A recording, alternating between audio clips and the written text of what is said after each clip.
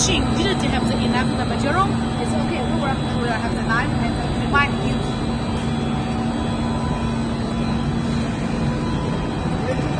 The old system is by the PVC system in the Siemens. 对呀，它到了你这个超过了冷却，它自己会降的。知道的，它有的时候发的太狠了，它降不下来了。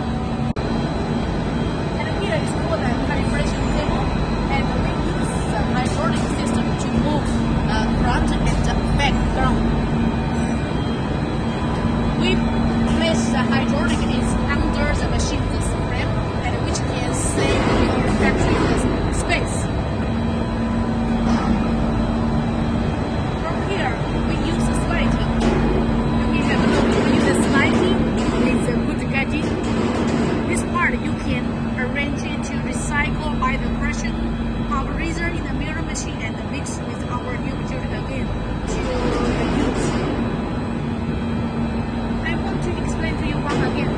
Here we have 1, 2, 3 lines. If you want to produce a big size, okay, the 2 lines is okay. If you want to work about maybe half is 600, you can put down about the line again in the middle. In the middle to become one side 600, another side 600 also.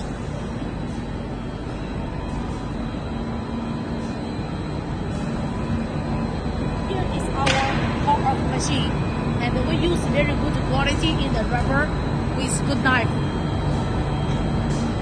The pour-off machine we need to cut for the big size, okay? You can have a look. This is our also the PLC system in the cutting machine. And our knife here is can choose the 2-way. If you want to produce the small size and the bigger size,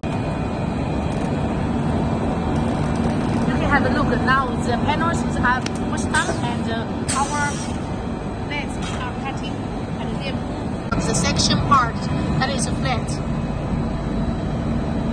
I can use my hands without any problem. Okay.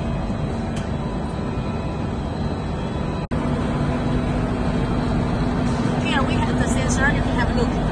And when the boards will be cutting automatically. So the whole machine line is by the pour automatically and without worker inside. Okay, you can have a look. This is our robot is coming. About 8 second handles. 8. And the maximum weight is about 50 kilograms.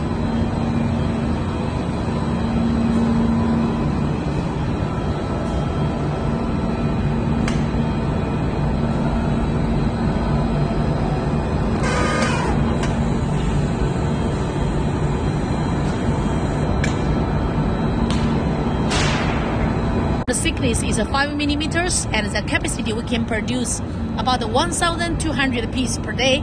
That means our capacity in the extruder is about the 9,000 kgs per day. 9,000 kgs per day.